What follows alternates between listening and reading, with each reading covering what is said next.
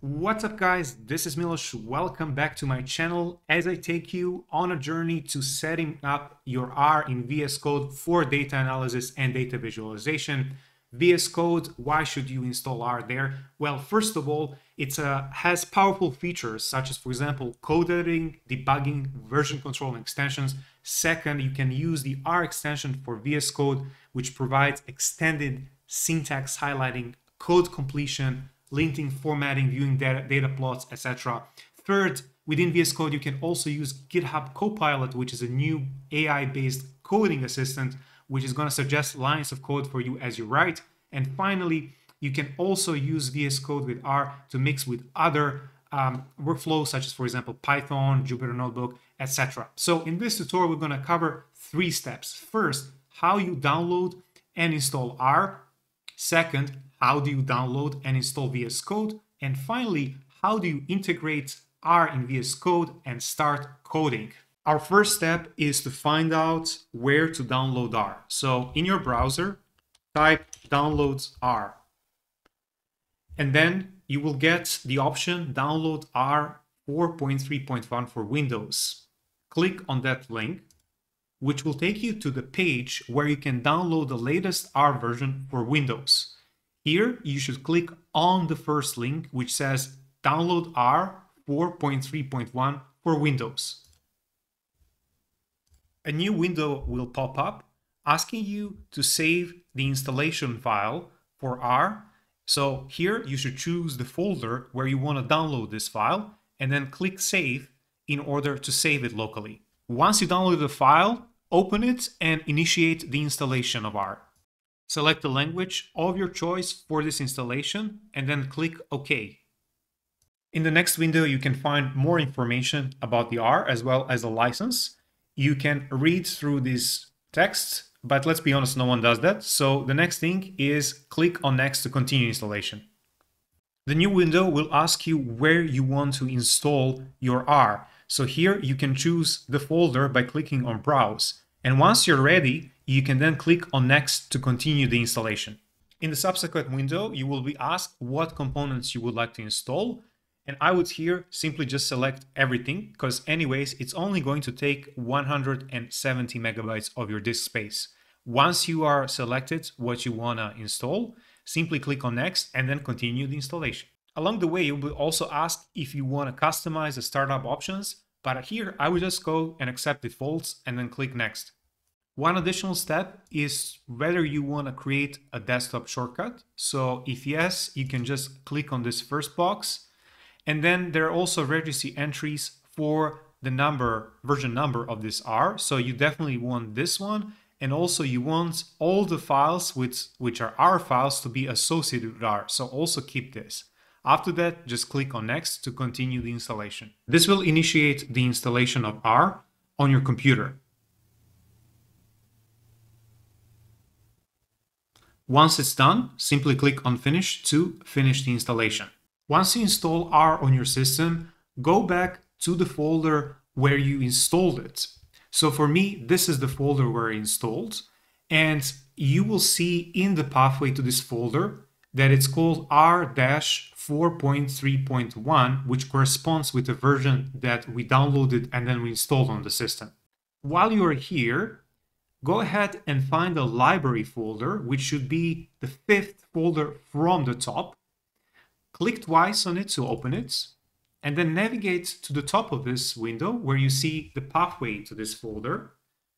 Copy this pathway, because in the next step, we will declare the library and the pathway to this R library as an environment variable in Windows, which is then going to help our system know where to find the pathway to the library if we want, for example, to install packages in R. One of the most important things once you install R on your system is to declare a path to the library where we will be installing all the packages in R. So to do that, you click here on the Start button and then click next on the Settings. Once you click on the Settings, there will be a new window with a list of different options. Scroll down and find About tab. Click on that tab. And once you click, you will get to the page with your device specifications. There you will be offered 3 links just below the device specification list. You should click on Advanced System Settings. A new window called System Properties will pop up, and over there at the bottom of this window you will find an option called Environment Variables. You click there, and this is going to open the Environment Variables window. There are 2 types of variables: user variables and system variables. You want to put the pathway to the R library to the system variables. So you're going to create a new one. You should click there on the new option, which is going to open a new window where you define, first of all, the variable name. So we're going to call this one r_libs_user. And then for the variable value, you should paste here that pathway to the R library. Once you're done, just click OK, and click OK also in other windows. Now that we declared the pathway to the library where we will be installing packages, it's time to quickly just open R and install one of the libraries that will help us with this integration with VS Code. Now go back again to the folder where you installed R and search for the first folder, which is called bin. Click twice and open it.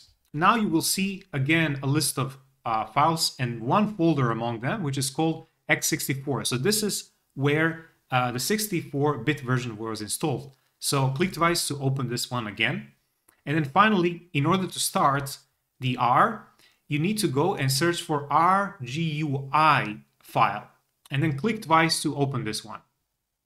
Now you will see a very old-fashioned R console, which of course you can use to install the libraries to work in it, but it's very clunky, and that's why we are also installing VS Code so that you can easily type and work in R. But before we can do that, we are here for a very different reason, and that is we want to install a library that will help us with the integration. And that library is called Language Server Setup. So now we will install this library in R, and the way to do that is simply say install.packages, and then you put into the quotes the name of this library, which is Language Server Setup. Language Server Setup, and everything together. And you close with quotes and the brackets, and then you press Enter. What you will see next is simply a list of servers from which you can install the package. So what I usually do, I go for the first one, which is simply the cloud. Our next step is to install the language server package and all of its dependencies into a separate independent library.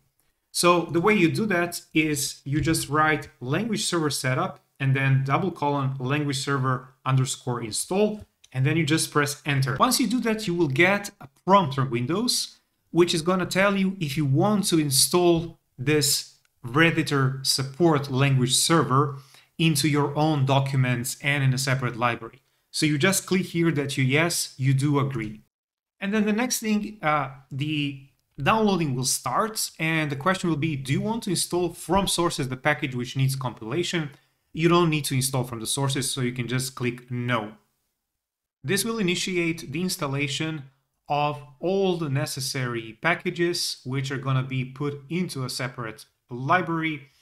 And once this is done, we can go ahead and do the final step, which is adding code to our profile to automatically align the library part to the language server functionality if the process is an instance of the language server. Otherwise, the R session will just run as usual with library paths unaffected.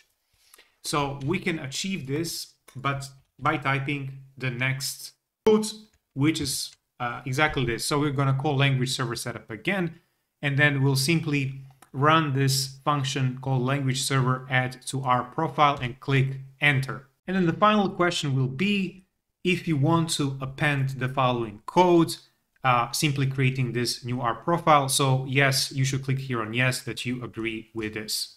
All right, guys, we are ready for the next step, and we are back in our browser search where we will search for the way to download VS Code. So we're just going to type here download VS Codes, and then we're going to type press enter. Then you should be able to find a search which is called download Visual Studio Code Mac Linux Windows. So click on that one, and once you click, it will prompt you to select the type of the file that you want to download. So because we are here working in Windows 11 in specific, we just need to click on this button which says Windows 10 and 11.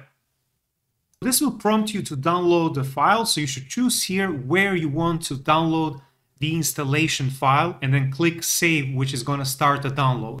You should then navigate back to the folder where you downloaded the installation file, and over there you should see this beautiful icon with the name VS Code User Setup. So click twice and open it to start the installation. The first window that will pop up is the license agreement window. Ideally, you should read this whole thing, but no one does that. So just go ahead, click on I accept the agreement and then click next. Next thing is you need to define where you want to install your Visual Studio Code. So if you're not happy with the proposed path here, you can click on Browse and here select the one that you want. So once you're happy, also click Next, which will take you to another window where you need to, or you don't need to select Start Menu folder. If you want this to be created in your Start Menu folder under a certain name, you can also select the name that you want to go with. I'm just going to go with this default option called Visual Studio Code. If you don't want to create, you can click on this box here which says don't create a Start Menu folder. So once this is done, click on Next. And then there are some additional things that you can do. One of them is, for example, you can create a desktop icon after installing. I'm not going to go for this one, but you can definitely do that. There are some other ones, but the two most important ones that you should keep checked is, first of all, register code as an editor for supported file types, which will also allow us to work with R files.